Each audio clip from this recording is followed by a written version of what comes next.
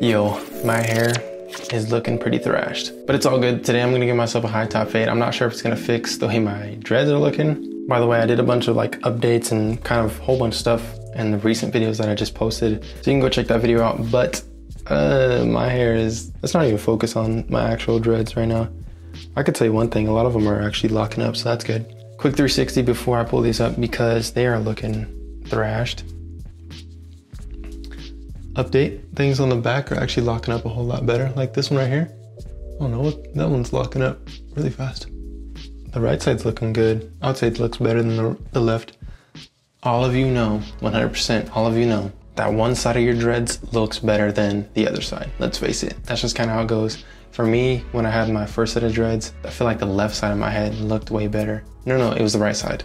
I think it's your more dominant hand side, because that's usually the one that you'll be twisting up with. Like usually you have dreadlocks in your hand, like twisting them all the time.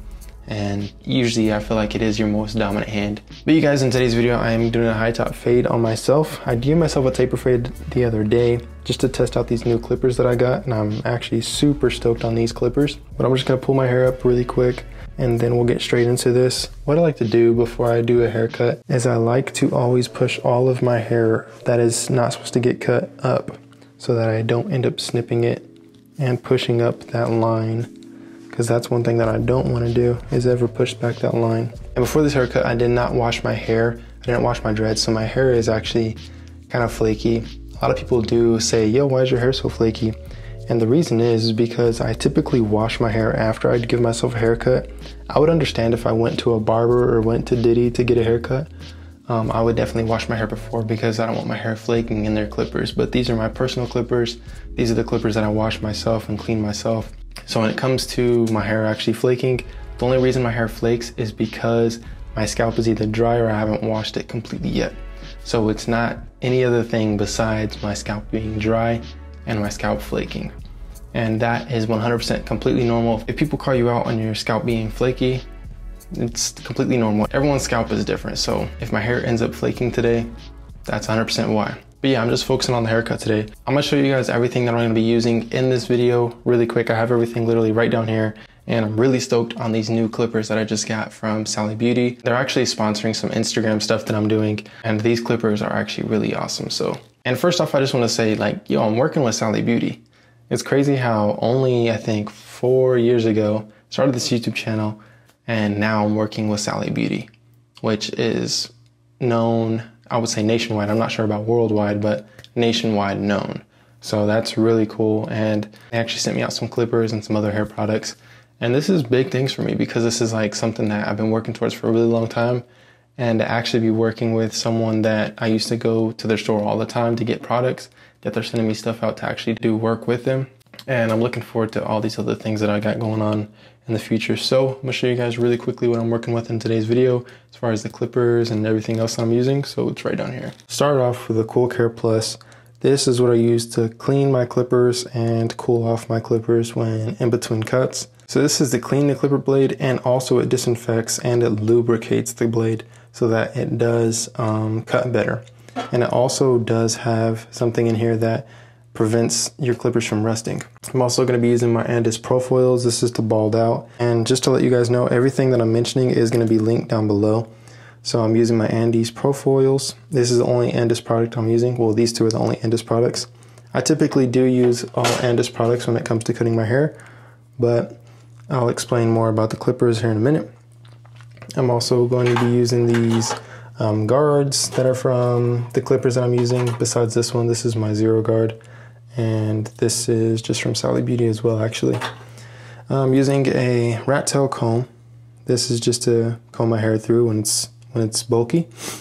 And then when it gets shorter, I like to use this little Diane brush. Works really well. I think this is a Diane as well. No, it's actually not.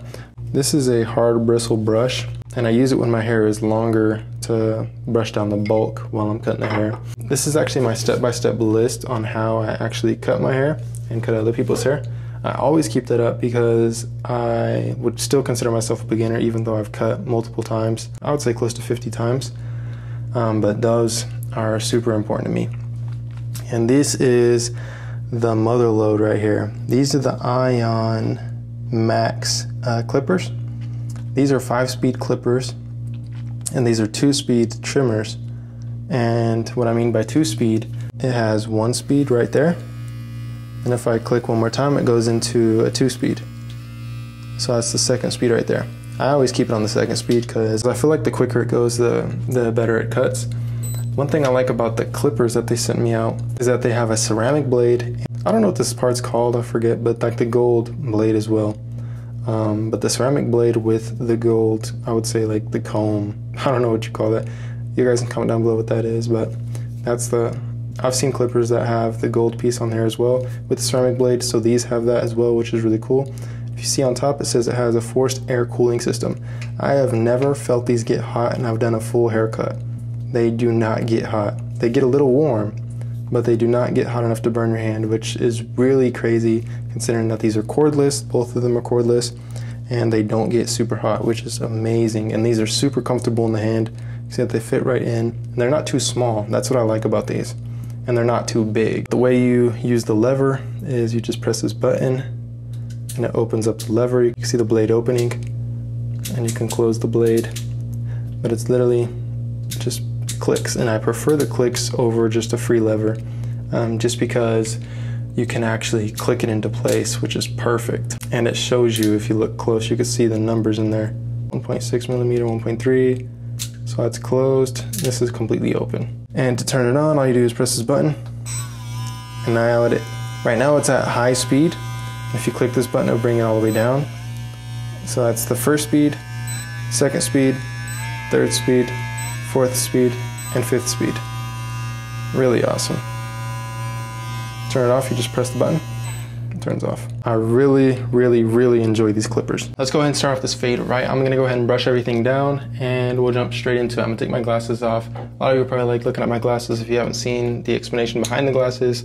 It's on 3 videos back, I believe, the video of me crochet hooking my hair or giving myself instant dreadlocks, or showing you guys how to instantly lock up dreads. I explained these in that video, so you can go check it out.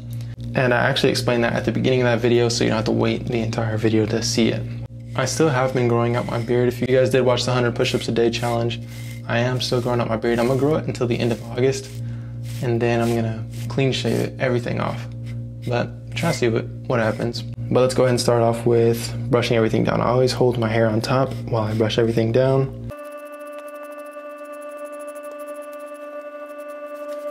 Okay, now that I've brushed everything down, this is what it's looking like.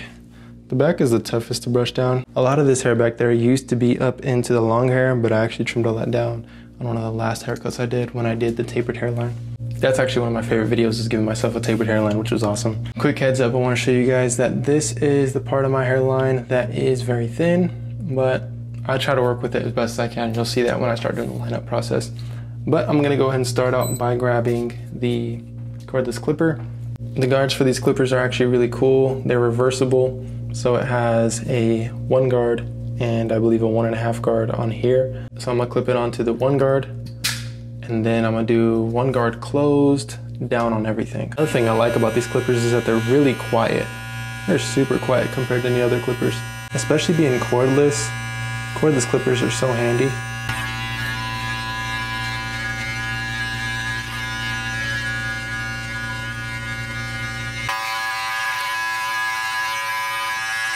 Now I'll go back through and brush everything down.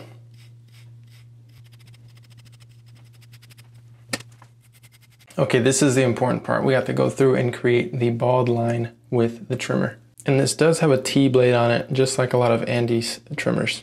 I like to create the line right under where this little C cup. So I create it like right here, and I'll go straight across.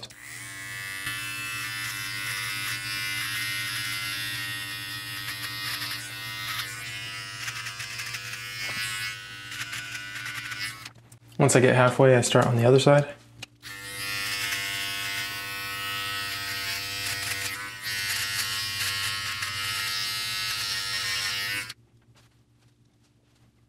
Okay, it looks good. The best way I can explain this line is to have it form the way your hair breaks off up here.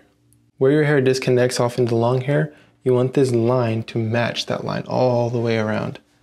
Either that, or you want to match the shape of your head. So However the shape of your head is, match it. But that's one of the easiest steps right there, is you want to create that guideline. After that, all you do is come in and then take out everything under it.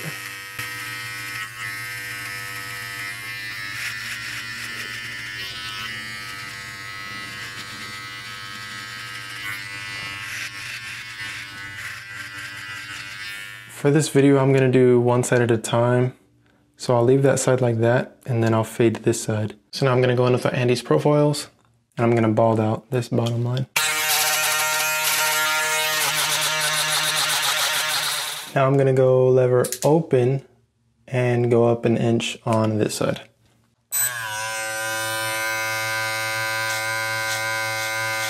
I like to kind of flick out at the top, even when I'm doing this first guideline.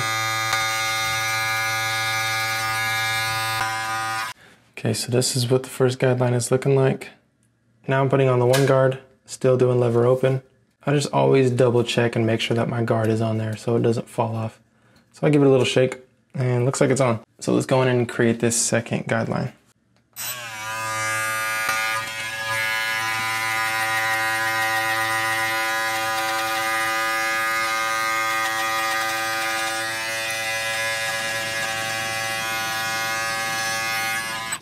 That was like the last step so that we can go into blending everything now. What I like to do before I go into the blends, I like to bring down the lever halfway. So I'll do 2 steps and then I'll go midway up what I just created.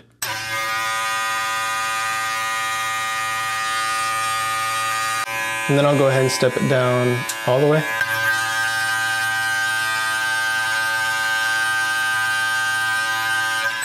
I'm just gonna brush all that down as well. So you can see the blend starting to come in, but there is a bunch of lines, and that's when we come in, take all of them out. Now I'm gonna throw on this 0 guard, and this is to take out the middle line. So now I'm gonna focus on taking out this line right here, this little faint line. I'm doing 0 guard, lever closed. And we wanna do a flick out motion on this. I have no clue why I'm showing you guys the hard side, which is the left side.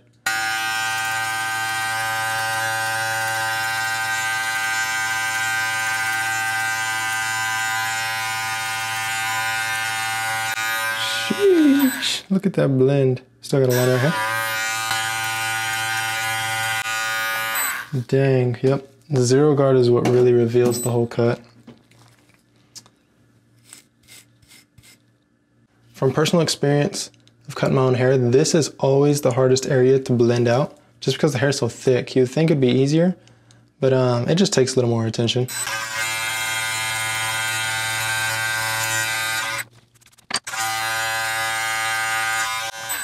All right, I'm just gonna leave that like that for now. Then I'm gonna throw on a 2 guard.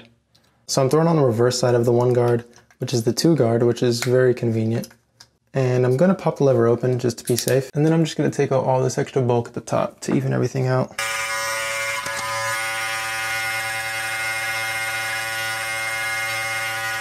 Once you go through once, you wanna brush down everything. I'm using my hard bristle brush just to push everything down where it needs to be. And you can see that the blend is coming together really nice.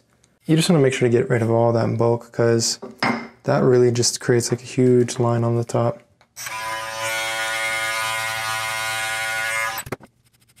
It's looking really good. Not gonna lie, I feel like these clippers help me blend everything a whole lot easier. So yeah guys, what do you think? Tell me what you think as far as the fade. I'm gonna go ahead and do the full lineup on camera and then I'll do the rest of the head off camera and then I'll show you guys the full cut. So one thing I am going to do is I'm going to hold all this hair back, brush this down, and I'll show you how I do my lineup with a tapered hairline. First things first, I like to lift up and see where my actual hairline is. So I could brush all this back, honestly. So you can see that my hairline is literally just right there. But as far as the sides, the hairline does go a little more back. But we do want to make this as straight as possible. And what I always like to do, especially on this corner, is just fill it in with fibers. You can use stuff like Topic or Juvicur or Focus. They all have really good fibers. So in order to do the lineup, I use the trimmers and I always start from the middle.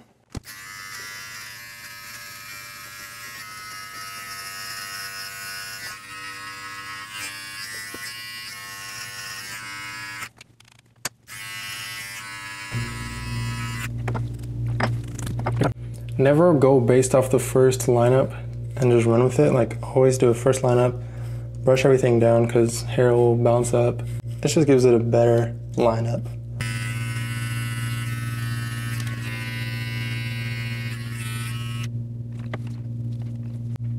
One thing to note is that the hairline is obviously going to look a little better after doing a shower and rinsing your hair, because all these hairs will lay down flatter. So it's going to look a whole lot better, and I'll actually give myself another lineup after the shower. But yeah, this is what that side's looking like. I'm going to finish up everything and then I'll show you guys what it looks like when I'm completely done. Okay guys, feeling really, really good about this haircut. I feel like it is one of my best haircuts, but there are some points that I'm like, all right, this needs to be fixed. But this is only my second time using these clippers and I'm super stoked on them. They are by far some really good clippers. I'll show you guys quick 360. You'll be able to see some hiccups that I've had on some spots, but overall I feel like I did a really good job. The back is always a little harder than everything else just because it's harder to see. Behind the ears can be very hard, so that's where most of the hiccups happen. But overall I'm super stoked on how it all turned out. By the way things are looking, I'm super stoked on it. I'm keeping my sideburns because I'm actually growing this out until the end of August. So we'll see how it all turns out. And after that, we'll see what I do with it. Also my mustache hairs are like going inside of my lip. That's kind of annoying, but I'm trying to manage that. But overall, I'm really, really, really stoked on the fade. I'm gonna go ahead and pull down my hair so you guys can see what it overall looks like with the cut and my starter locks, which are really messy. They're more of like freeform like right now versus everything. But overall, I think everything looks really clean. I just really think a high top fade makes everything a whole lot better. Like even if your dreadlocks look messy, it makes a fade look a whole lot better. Like you can see this is the one I crochet hooked the other day and it is pretty messy. But if I were to freeform out of this, I'd be pretty stoked on it. I do want to freeform without doing anything to my hair, which I did twisting the gel and twisting and everything like that to this hair. So I want to do it completely out of basically nothing, freeform, 100% freeform. But you guys, that is the cut. Hopefully you enjoyed it. Like I said, I'm going to start putting these on my Instagram TV. So this video is actually going to be on Instagram TV, which I'm super stoked on. But you guys, other than that, that is the cut. Hopefully you enjoyed it. Like I said, everything that I mentioned in this video is going to be linked down below. Other than that, I'll see you guys next time. Hopefully you guys do have an amazing day. Matter of fact, have a great day. Peace out and God bless.